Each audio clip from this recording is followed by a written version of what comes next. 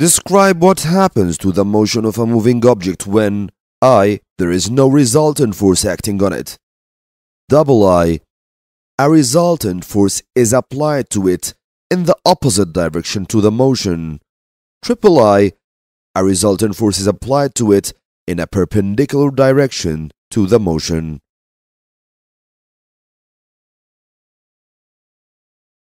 Let's see I. Before we answer this question, we must pay attention of something, that the question is talking about an object that is already moving. Question I says that, what will happen to this moving object? The object is not at rest. If there is no resultant force acting on it. Actually, if an object is moving and no resultant force is acting on this object will continue moving with constant speed, and no changes will happen to its motion. Let's see I.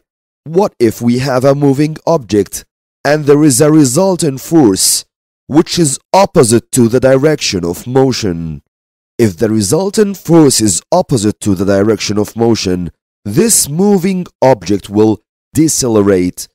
You can say slow down, but you cannot say that this object will move backwards. The third question is a little different. What if this moving object is having a resultant force that is perpendicular to the direction of its motion? If this car is moving by the direction shown by the blue arrow, and a force is applied perpendicular to its motion, this car will change direction. This is named centripetal force.